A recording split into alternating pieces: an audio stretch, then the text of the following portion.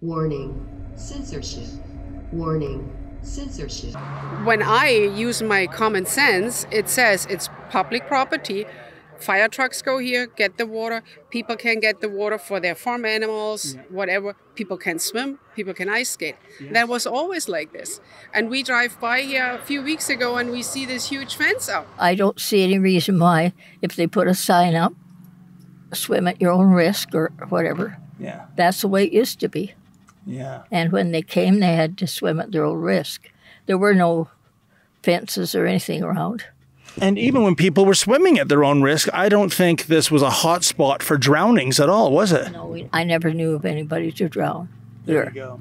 I never, ever heard of anybody. Mom, how long have you lived? Like, you live within a mile of this. How long have you lived there?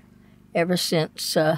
You've lived there since 1947. Wow. Yes, it's 47. So in those years, that's a long time to never have an incident. David Menzies for Rebel News, just north of Stirling, Ontario. In fact, folks, we're back at the Harold Quarry.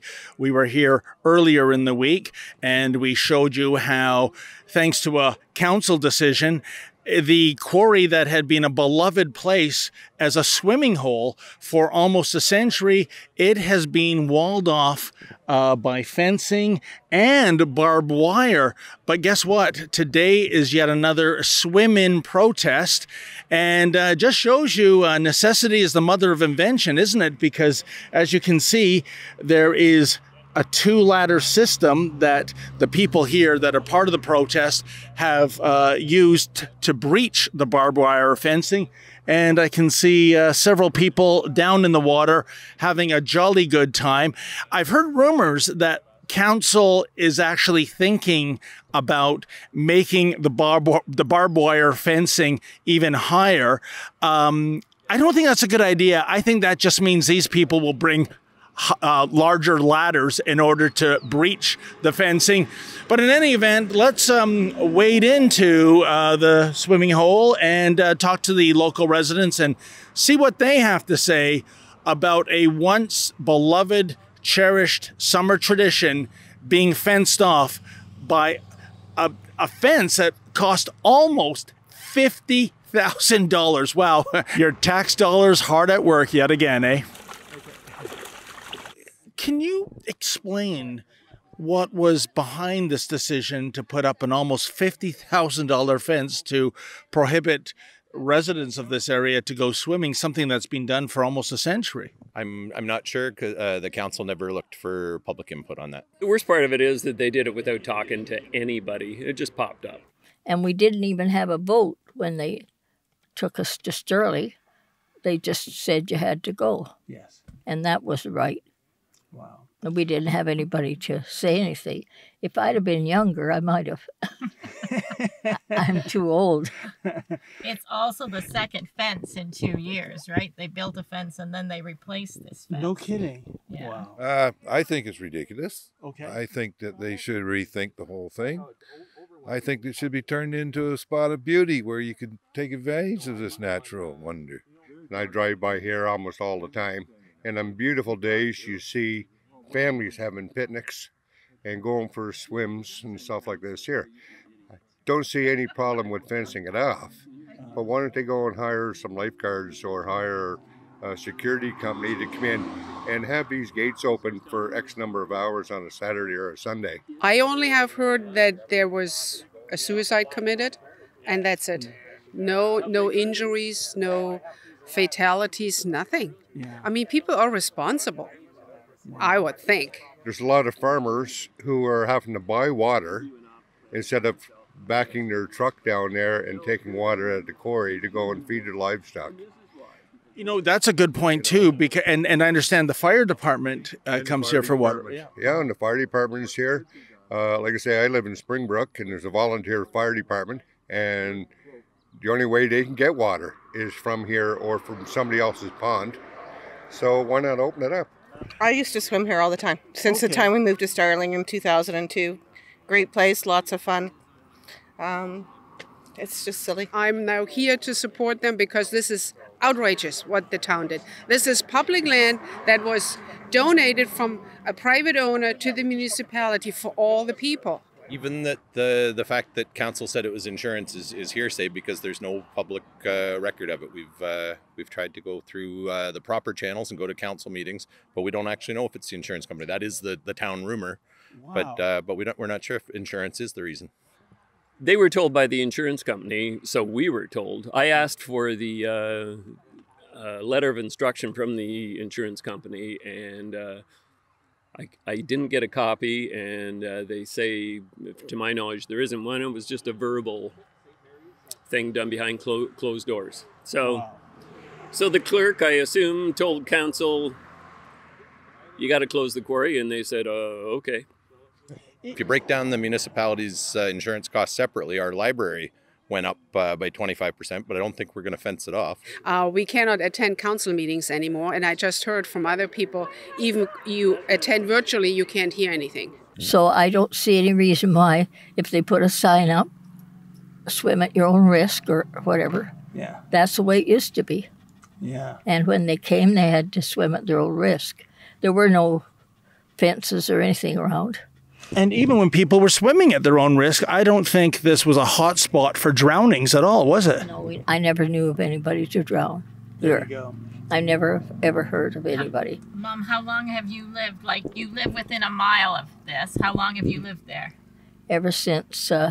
You've lived there since 1947. Wow. Yes, since 47. So in those years, that's a long time to never have an incident. Well, folks, I'm going to join the swim-in protesters now by taking part in an egregious act of rebellion, which is climbing up this ladder and then going down that ladder. Talk about necessity being the mother of invention. When people want to go swimming on a hot summer day, it'll take more than this $50,000 barbed wire fence to prevent them from doing so.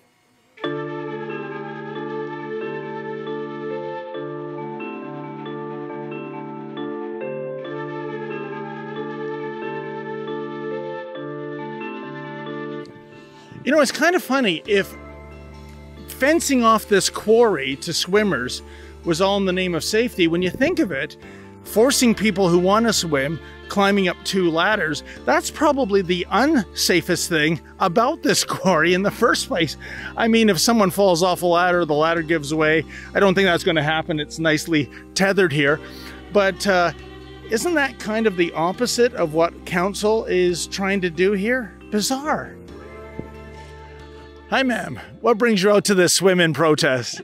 We were actually just passing by, and I was told there was a protest, so we thought we'd lend our support. So you're more of a fan of protests as opposed to swimming, I guess. I used to swim here like 35 years ago every day with my family. Right, eh? Yeah. My name is Gary Kite. I am a Stirling-Rawdon Township taxpayer. Okay. And I've been coming here for 51 years with my kids, with my grandkids, and myself, and my whole family. Why they did this, I have no idea. Talk about not asking the people what they want or what they need. Maybe they should go back through their old systems as well. Their principal for the Stirling schools used to fish in here with his 12-foot aluminum boat. Oh. His name was Ed Fleming, well-respected, Springbrook, Stirling. I don't know why they did this. I'm not 100% sure why. I've never really heard anything other than Facebook has said the insurance for the town has went up. Yeah. Is hearsay, but they never officially said anything. And tell me, do you think there's any hope in the near or far future of this council reversing its decision, at least opening up the gate so that people don't have to bring ladders so that they can enjoy swimming here again? I don't know if it's going to be soon, but first off, why would you do something without consult? 2, why would you put in something that you're going to class as a legal thing without a bylaw to begin with? And then 3, like I say, what harm is it doing? The most harm is going to come from when somebody falls off that fence, falls off that gate, or if my property burns down because they have to unlock 5 locks or 4 locks in order to get That's right, that's the fire department, right? That's the fire department, yeah. Okay? Who's to say that the guy that's here first knows exactly how to unlock this gate? So, sir, if I were to poll the residents in the community, Is this a popular decision, or because I'm getting the sense that the vast majority of people hate what's happened here? I think it's a whim. It wasn't a decision. It was, oh, let's take it and go ahead. Let's not go. We were never spoke to as a person of the township, of the village.